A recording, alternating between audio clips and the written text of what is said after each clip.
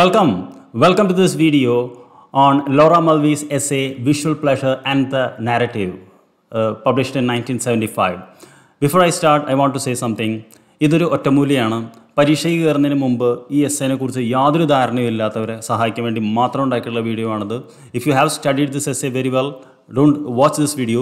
If you don't know anything about the essay, come on, let's. Laura Mulvey എഴുതുമ്പോൾ എഴുതേണ്ട ഒരു important ടേമാണ് mail guys എന്ന് പറയുന്നത്. ആൺനോട്ടം പുരുഷനോട്ടങ്ങൾ എന്ന് എന്താണ് ഇൻട്രൊഡക്ഷനിൽ പറയുന്നത് നമുക്ക് നോക്കാം. ലോറ മൾവിയുടെ സെൻട്രൽ ആർഗ്യുമെൻറ്റ് എന്ന് പറയുന്നത് എന്താണെന്ന് വെച്ചാൽ how men derive visual pleasure by watching films and she wants to break it by using patriarchal tools.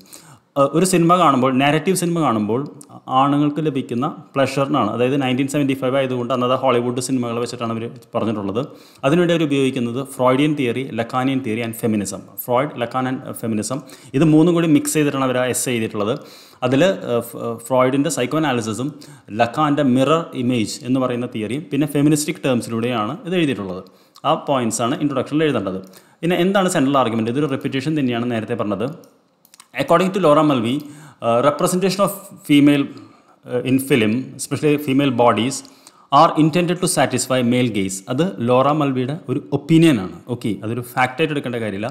As A feminist, she says all the women represented, all the bodies of women represented in the movies are meant to evoke erotic pleasure in men, and she wanted to break it. ഇത് എങ്ങനെ സാധിക്കും എന്നുള്ളതാണ് അവർ എസ്സേയിൽ പറയുന്നത്. Okay, അപ്പോൾ how the essay is divided എന്നുള്ളതാണ് നമ്മൾ അടുത്തേക്ക് പോകുന്നത്. If you look at the essay, it is divided into 4 parts. നിങ്ങളൊരു എസ്സേ ക്വസ്റ്റ്യനാണ് ആൻസർ ചെയ്യുന്നതെങ്കിൽ ഇതെല്ലാം ടെക്സ്റ്റിൽ നിന്നുള്ള ടൈറ്റിൽസ് ആണ്. ഇത് തന്നെ എഴുതി വെച്ചാൽ നിങ്ങൾക്ക് ഒരുവിധം മാർക്ക് കിട്ടും. First there is an introduction part. Second one, pleasure in looking, fascination with the human form. Third part, women as image, man as bearer of look. Fourth part, summary. അപ്പോൾ ആദ്യം ഇൻട്രൊഡക്ഷനിൽ പറയുന്നു, പിന്നെ ആണുങ്ങൾക്ക് എങ്ങനെയാണ് പ്ലഷർ കിട്ടുന്നതെന്ന് പറയുന്നു.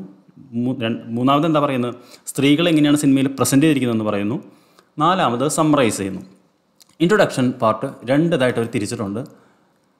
That is she says she want to use psycho analysis. എന്തുകൊണ്ടാണ് psycho analysis ഉപയോഗിക്കുന്നതെന്ന് പറഞ്ഞിട്ടാണ് ഇൻട്രൊഡക്ഷനിൽ തുടങ്ങുന്നത്. She wants to break the patriarchy with patriarchal tools. അതിന് കാരണം അവർ പറയുന്നത് ലാക്ക് ഓഫ് കാസ്ട്രേഷൻ ത്രെട്ട്. ഇത് സൈക്കോ അനാലിസിസിൻ്റെ ഒരു ടേമാണ്, ലാക്ക് ഓഫ് കാസ്ട്രേഷൻ ത്രെട്ട് എന്ന് പറയുന്നത്.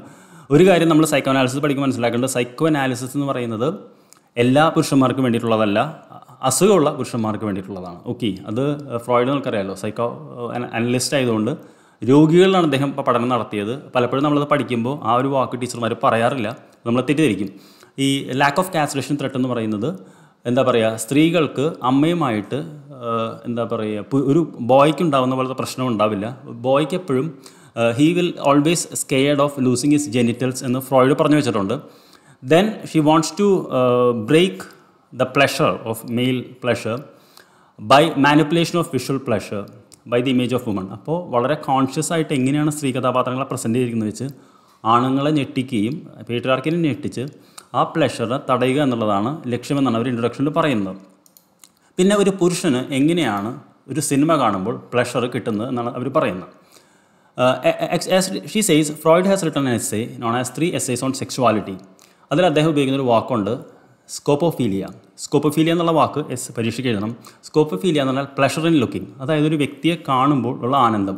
ഇത് സാധാരണ നമ്മുടെ വ്യക്തിനെ കാണുമ്പോൾ ആനന്ദമല്ല, ഒരു വ്യക്തി എന്താ പറയുക നെയ്ക്കഡായിട്ടോ അല്ലെങ്കിൽ എറോട്ടിക് ഇതിൽ കാണുമ്പോൾ ആനന്ദനെയാണ് സ്കോപ്പോഫീലിയ എന്ന് പറയുന്നത്.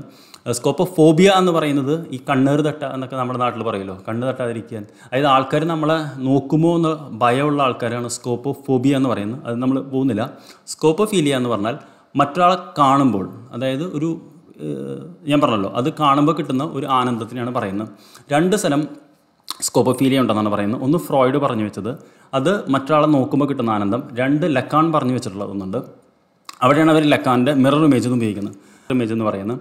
അപ്പോൾ ഒരു സിനിമ കാണുമ്പോൾ ലോറ മൾവി പറയുന്നത് നാർസിസ്റ്റിക് സ്കോപ്പോഫീലിയ എന്ന് പറഞ്ഞാൽ നമുക്ക് നമ്മളെ തന്നെ കാണാൻ ഇഷ്ടമാണ്, അതുകൊണ്ടാണ് നമ്മൾ സെൽഫി എടുക്കുന്നതും കണ്ണാടി മുന്നിൽ നിൽക്കുന്നതും. പക്ഷേ സിനിമയിൽ നായകനെ കാണുമ്പോൾ സിനിമ കാണുന്ന വ്യൂവർ ആ നായകനുമായിട്ട് ഐഡൻറ്റിഫൈ ചെയ്യും. അപ്പോൾ അതിനാണ് സ്ക്രീൻ സറോഗേറ്റ് എന്ന് പറയുന്നത്. അങ്ങനെ ഐഡൻറ്റിഫൈ ചെയ്യുമ്പോൾ അയാൾക്ക് 2 തരം ആനന്ദം കിട്ടുന്നു എന്നാണ് ലോറ മൾവി എസ്സിൽ പറയുന്നത്. ഒന്ന്, നായകൻ നായികയുമായിട്ട് ചെയ്യുന്ന കാര്യങ്ങൾ കാണുമ്പോഴൊരു സന്തോഷം, കാരണം സ്വയം ചെയ്യുന്നു എന്നുള്ള തോന്നൽ. 2 ആസ് എ വ്യൂവർ ഈ നായികയുടെ ശരീരം കാണുമ്പോൾ ഈ 2 കാര്യങ്ങളാണ് ലോറ മൾവി അത് പറയുന്നത്. ഓക്കെ, അപ്പോൾ ഇത്രയും ഫോംസ് ഓഫ് പ്ലഷർ ആണുങ്ങൾക്ക് കിട്ടുന്നു എന്നാണ് പറയുന്നത്. ഇനി സ്ത്രീ കഥാപാത്രങ്ങൾ എങ്ങനെയാണ് സിനിമയിൽ പ്രസൻറ്റ് ചെയ്തിട്ടുള്ളതെന്നാണ് തേർഡ് പാർട്ടിൽ പറയുന്നത്. ലോറ മൾവി പറയുന്നത് സ്ത്രീകൾക്ക് 2 റോളാണ് സിനിമയിലുള്ളത് എന്നാണ് പറയുന്നത്. ഒന്ന്, erotic object for the character, അതായത് അതിൽ അഭിനയിക്കുന്ന നായകന് വേണ്ടിയിട്ടുള്ള ഒരു എറോട്ടിക് ഒബ്ജക്റ്റ് ആവുക. 2, erotic object for the spectator, അതായത് കാണുന്ന വ്യക്തിക്ക്. അപ്പോൾ ഒരു സ്ത്രീ ഒരു സിനിമയിൽ അഭിനയിക്കുമ്പോൾ അതിലെ ക്യാരക്ടർക്ക് അവരൊരു പ്രഷർ കൊടുക്കുന്നുണ്ട്, നായകന്. 2, കാഴ്ചക്കാരനും. അതിനവർ ഉപയോഗിക്കുന്നത് Marilyn മൺട്രോയുടെ സിനിമകളെയാണ്, especially river of no return. ഇപ്പോൾ ഈ പിക്ചർ ഞാൻ ഇട്ടത് തന്നെ അതിന് വേണ്ടിയിട്ടാണ്. ഇതിൽ നിങ്ങൾക്ക് ആ നായകനെ വെക്കുമ്പോൾ ആ നായികനോട് കിട്ടുന്ന എറോട്ടിക് പ്ലഷർ. അപ്പോൾ കാഴ്ചക്കാരൻ എന്താണ്? Screen surrogate. അപ്പോൾ നായകനായിട്ട് അയാൾ താതാത്മ്യം പ്രാപിക്കുമ്പോൾ അയാളാണ് ആ പെണ്ണിനെ ഹോൾഡ് ചെയ്യുന്നതിൽ കിട്ടുന്നൊരു പ്ലഷറുണ്ട്. പിന്നെ കാഴ്ചക്കാരൻ എന്ന നിലയിൽ സ്ത്രീ ശരീരം കാണുമ്പോൾ ഒരു പ്ലഷറുണ്ട്.